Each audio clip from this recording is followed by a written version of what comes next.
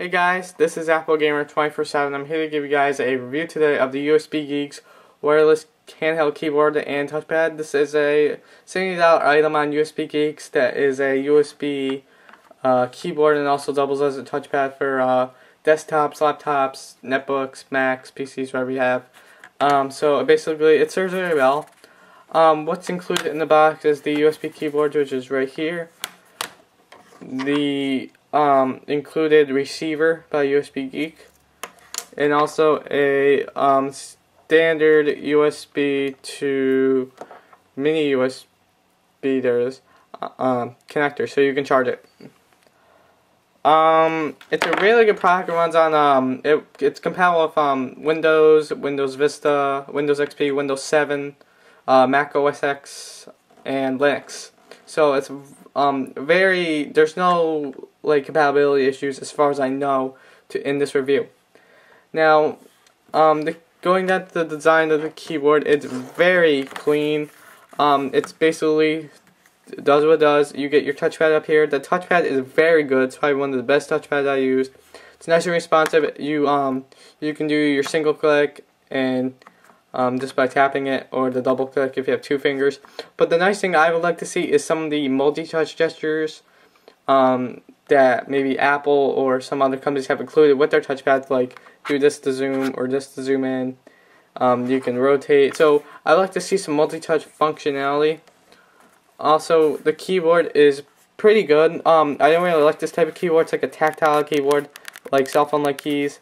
And you also get your two left and right click buttons are here, and the orange buttons inside some of the keys are the numbers, and you press the SF key, which is right there, to enter them. On the top, you get 4 indicator lights that signal for battery, charging, charger, power,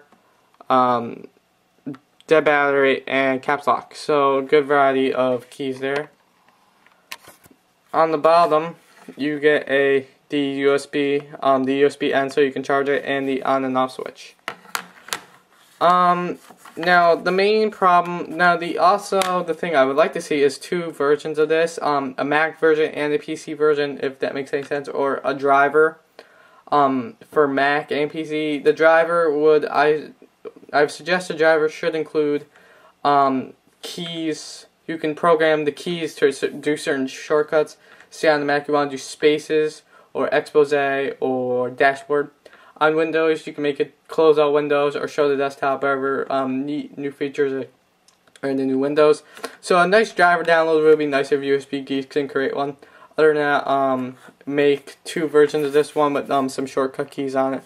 But other than this is pretty good. Nothing on the sides. On the bottom there's your serial number. The receiver, this is just a plain old receiver. It basically looks like a flash drive, and right there is the included LED light, and that's the rest of it. So I'm actually gonna show a demonstration of this in action. I'm gonna stop camera and go right to my screen, and then I will give you guys my final thoughts from there. I have the keyboard set up here, and I'm just gonna demonstrate just the touchpad and the keyboard.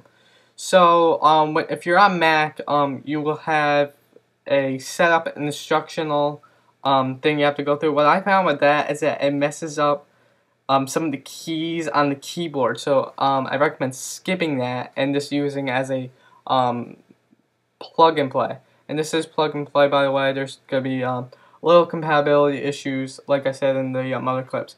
So I am using the touchpad. It's nice and responsive. It does jitter around a little bit, but there's really no deal. If I click on the touchpad, it brings up the contextual menu, and you can pick what you want.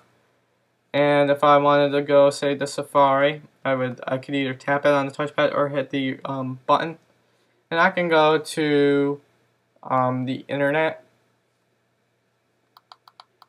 And then I'm going to demonstrate the keyboard. So let's say I want to go to my website.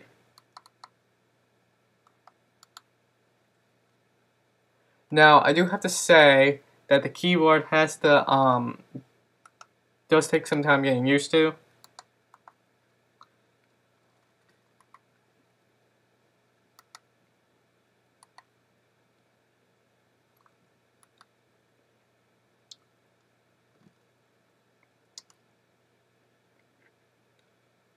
Oops. Oh. Now the one thing I would like to also see is the SF key wasn't have to press. If you press down twice on like another button, it didn't do any of the other buttons. So I would like to see that in the next maybe release. So let me press. Let me hit enter.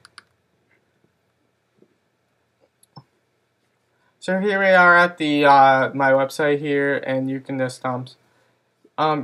browse around. You can touch on stuff. Here's my daily roof page. So you can go back, and as you guys notice, I'm not using my mouse or keyboard at all.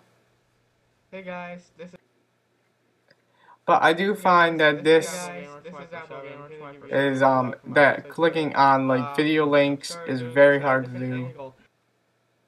As you can see, it brought an icon over to the desktop over there, but so it's mainly used to be on a flat surface. So if you want to scroll down, you gotta do sort of 2 fingers, and you gotta scroll down through the page and stuff like that.